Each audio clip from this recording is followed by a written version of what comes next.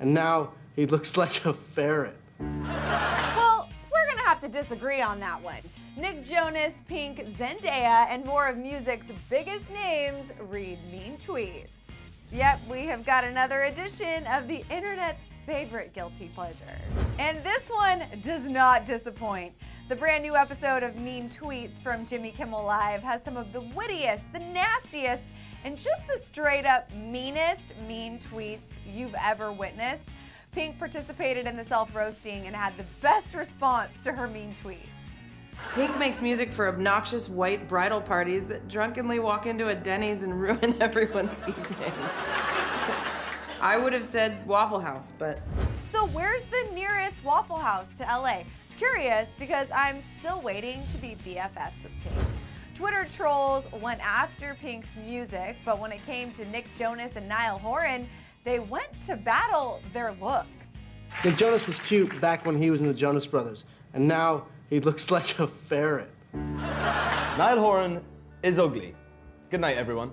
And I have a very strong feeling that I am not the only one that completely disagrees with these mean tweets. What's the deal with all these harsh physical judgments? I don't get it.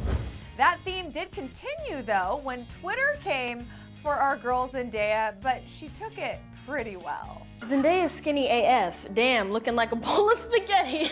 That's awesome. That's awesome. Common's mean tweet was kind of hilarious. His mean tweet read, "Common is the Pottery Barn of rappers," and Common's response was, "What the F you know about rap?"